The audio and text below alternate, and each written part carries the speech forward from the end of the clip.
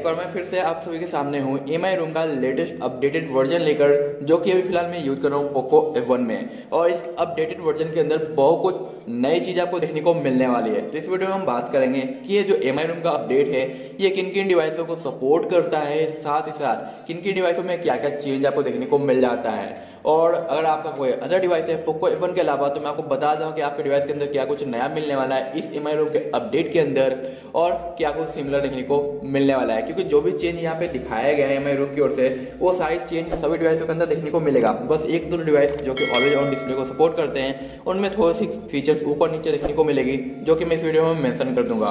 तो इस Poco F1 के ऊपर बेस्ड MIRoom का लेटेस्ट बीटा का अपडेट देखकर आप ये पता कर पाओगे कि किन किन डिवाइस को सपोर्ट करता है और किन किन के अंदर क्या क्या नए फीचर्स देखने को मिलते हैं। तो चलिए सबसे पहले हम चलते हैं अबाउट के पेज पे और शुरू करते हैं वीडियो को और देखते हैं नया चेंज क्या है। तो सबसे पहले बात करते हैं इसके वर्जन की। तो वो आपको मिलता है 20.2.27 बीटा वर्जन, जो कि लेटेस्ट है। और इसके पहले MIUI का अपडेट आया था सेम बिल्ड का, जिसका मैंने कंप्लीट रिव्यू प्रोवाइड किया है, आई बटन में लिंक मिल जाएगा। नहीं वॉच किया तो वॉच कर लेना। एंड्रॉइड वर्जन 10 Poco F1 को मिल चुका है बाय ऑफिशियली। तो जिन जिन डिवाइसों को एंड्रॉइड 10 मिला है उनको एंड्रॉइड 10 पे ही अपडेट मिलेगा, जिनको ओरियो पे मिला है उनको ओरियो पे ही मिलेगा। यहाँ पे 6 जुलाई में वर्जन यूज कर रहा हूँ और सिक्योरिटी पैच जो कि 2022 का है। तो इस बार Poco F1 के लिए अपडेट कर दिया गया है और बहुत सारे अदर डिवाइसों के लिए भी अपडेट किया गया है। तो कुछ डिवाइसों का सिक्योरिटी पैच आपको ओल्ड वाला ही देखने को मिलेगा, तो कुछ के लिए ये बिल्कुल ही लेटेस्ट देखने को मिलेगा। तो ये अलग अलग डिपेंड करेगा डिवाइसों पे सिक्योरिटी पैचेज। यहाँ पे इस बार कर्नेल चेंज कर दिया गया है। अक्सर हमें जो प्रीफ प्लस या माइनस का कर्नेल देखने को मिल जाता था अलग डिवाइसों में, तो आपको भी प्रीफ का ही कर्नेल देखने को मिलेगा आपके अपने डिवाइसेज में। बैक की ओर चलते हैं, लॉक स्क्रीन में वही सारे कॉमन फीचर्स मिल जाते हैं, लेकिन काफी इंटरेस्टिंग चीजें नई ऐड कर दी गई है। जैसे कि अगर आप यहाँ पे आते हो डार्क मोड पे, तो यहाँ पे एक नया ऑप्शन देखने को मिलता है, adjust wallpaper to dark mode. और साथ साथ एक और नया फीचर इंट्रोड्यूस किया गया, ऐड किया गया, जो कि MIUI में नहीं दिखाई दिया था। यूज ओनली 24H वॉलपेपर इन डार्क मोड। ये जो नया ऑप्शन है ये सिर्फ और सिर्फ है जो हमें देखने को मिल रहा है MIRoom के डिवाइसेज में, जबकि MIUI के अंदर ये देखने को नहीं मिला था, सिर्फ फर्स्ट ऑप्शन था। तो यहाँ पे ये अगर आप इनेबल करते हो तो आपको एक डिवाइस को क्या करना होगा, तो रीस्टार्ट करना होगा ताकि ये एक्टिव हो पाए। जिसके बाद जब भी कोई भी वॉलपेपर आएगा होम स्क्रीन पे लाइव और आप डार्क मोड यूज करते रहोगे, तो लाइव वॉलपेपर भी डार्क मोड के रूप में कन्वर्ट होकर आपको शो करेगा।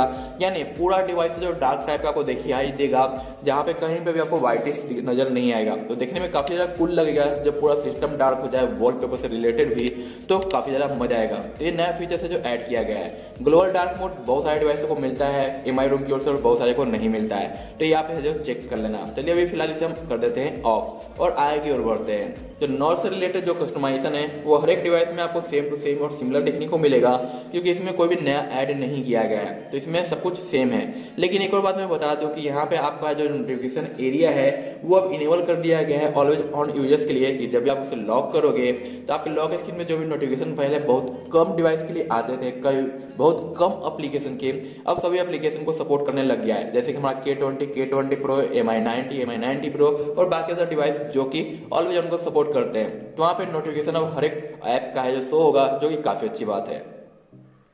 नोटिफिकेशन का एरिया सेम टू सेम है, तो इनमें भी आपको कुछ नया दिखाई नहीं देता है। लेकिन अगर आप होम स्क्रीन पे आते हो तो ये सारे कॉमन ऑप्शन देखने को मिल जाते हैं, जो कि हमें पहले भी दिखाई देते थे। तो इनमें कुछ भी नया चेंज नहीं हुआ है, लेकिन नया चेंज आपको इनेबल करना है आपके अपने फोन के अंदर, जो कि मैं एंड्रॉइड 10 का यहाँ पे अभी यूज कर रहा हूँ। तो उसके लिए आपको एक छोटा सा जो काम करना होगा, बस उसके बाद आप इस फीचर्स को जो इनेबल कर पाओगे।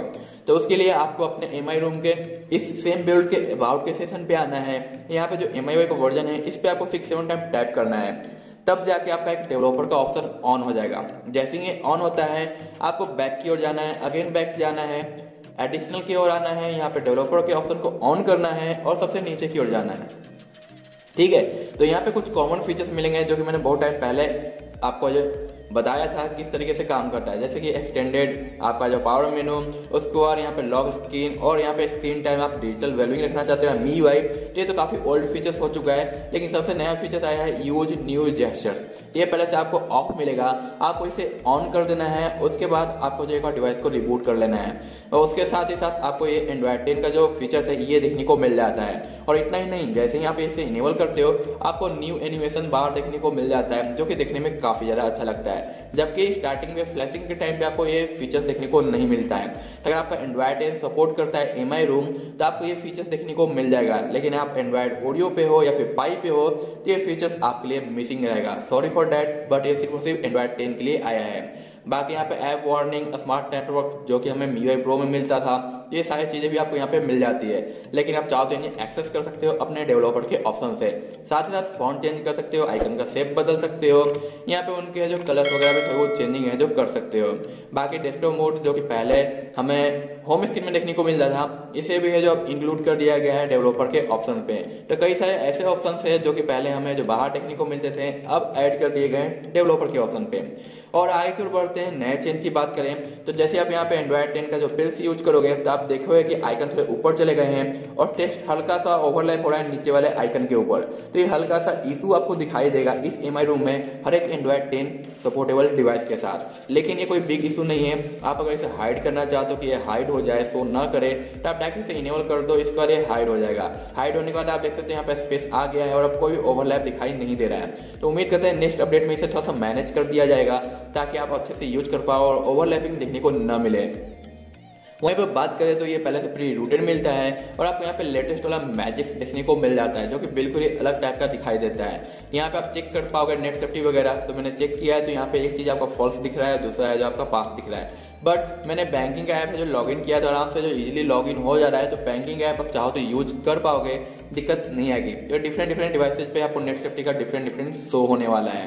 वहीं पे L1 का सपोर्ट मिल जाता है, तो जिस डिवाइस को L1 का सपोर्ट है उसे मिलेगा, जिनका L1 का सपोर्ट नहीं मिलता है उन्हें L1 का सपोर्ट नहीं मिलेगा। ठीक है, आगे अगर बात करते हैं परफॉर्मेंस की कि कैसे हमें परफॉर्मेंस मिल जाती है, तो गाइस यहाँ पे आपको काफी कमाल का ह्यूज इंप्रूवमेंट देखने को मिलता है Poco F1 के अंदर, जो कि 373411 का है, जबकि इसके पहले वाले जो भी अपडेट आए थे सब में हमें 35 या 34 का ही स्कोर देखने को मिला था।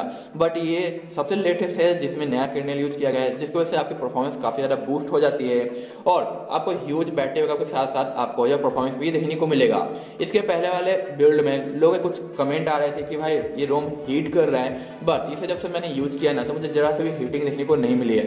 मैंने बहुत ज्यादा हॉट स्पॉट इसका यूज किया है, फिर भी मुझे जरा सा भी हीट नहीं मिला है। कुछ लोगों का ओपिनियन भी लिया है, उनको भी कोई भी हीटिंग देखने को नहीं मिल रहा है। ठीक है, यहाँ पे बैटरी के स्टैंड बाय की बात करें तो आप देख सकते हो 74 पे मैंने इसे लेफ्ट किया था नाइट के 12:30 AM पे। मॉर्निंग पे जब मैं चेक करता हूँ 7 AM पे तो बैटरी परसेंटेज आ जाती है 72%। तो ओनली ऑन 2% की बैटरी ड्रेन है, जो कि काफी कमाल का बैटरी बैकअप आपको स्टैंड बाय में देखने को मिल जाता है। अगर स्टैंड बाय अच्छी है तो आपका जो ऑल बैकअप भी अच्छा मिलेगा। अगर ये वॉलपेपर अच्छा लग रहा है तो आपको टेलीग्राम पे इसका लिंक मिल जाएगा जहां से आप इसे डाउनलोड कर पाओगे। एक और बात रही कि इसका जो 3D टच है इसे काफी ज्यादा इंप्रूव कर दिया गया है, तो काफी ज्यादा बोल्ड फॉन्ट देखने को मिलते हैं और हर एक नए आइकन देखने को मिल जाता है। जैसे कि आप डायरेक्ट इसके सेटिंग्स में इन कर सकते हो, तो कुछ इस तरह के आपको बिहेवियर देखने को मिल जाता है, जो कि मुझे काफी ज्यादा दमदार लगा कि 3D टच में कुछ इंप्रूवमेंट की गई है और एक एप्लीकेशन की तरह अलग अलग आपको जो यहाँ पे UI देखने को मिलता है। अब बात करते हैं कि किन किन डिवाइसों को सपोर्ट करता है, ताकि आपके पास उन डिवाइसों में से कोई भी एक डिवाइस है तो आप इसका बेनिफिट ले पाओ। तो चलते हैं हम सपोर्टेबल डिवाइस की ओर।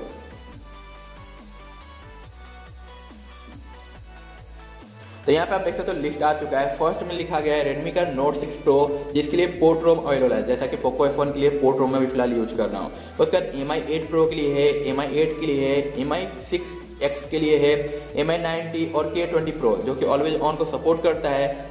तो इनमें आपको थोड़ा सा चेंज देखने को मिलेगा आइकन्स में, जो कि ऑलवेज ऑन का है। Mi 8 Lite है, Mi 6 है, Mi Max 3 है, Mi Mix 2, Mi 9 Lite C या फिर CC9 आप कह लो, Mi Note 10 या CC9 Pro आप कह दो। ठीक है, Mi Mix 2S है, Mi 9 SE है, Mi Mix 3 और Redmi का Note 5 जो कि फिलहाल मेरे पास नहीं है, अदरवाइज उस पर भी मैं फ्लैश करके दिखा देता। उसके बाद आपको जो Mi 8 SE है, Redmi का Note 8 है और साथ साथ Mi Note 3 है। इन डिवाइसों को ये MIRoom का अपडेट मिला है।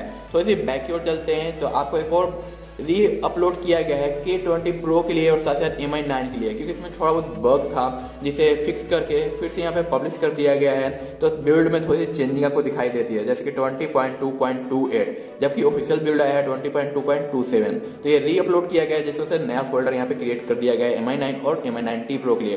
तो आई होप सो गाइस कि मैंने आपको कंप्लीट डिटेल दे दिया कि क्या कुछ नया चेंज देखने को मिलता है और बाकी जो एडवांस फीचर्स है उसे आप कैसे इजीली इनेबल कर सकते हो इस MI के रूम पे, और साथ साथ उसका फुल बेनिफिट है जो कैसे आप है जो यहाँ पे रिसीव कर सकते हो। तो अगर आपको वीडियो पसंद आई और इसी तरह की मोर इंटरेस्टिंग वीडियो आपको चाहिए ना, तो गाइस चैनल को सब्सक्राइब करना बिल्कुल ना भूले और मेरे साथ बने रहे, ताकि इसी तरह की इंटरेस्टिंग फीचर्स वाइज आपको जो वीडियो जो मिलती रहे। तो मिलते हैं नेक्स्ट वीडियो में, तब तक लिए बाय बाय।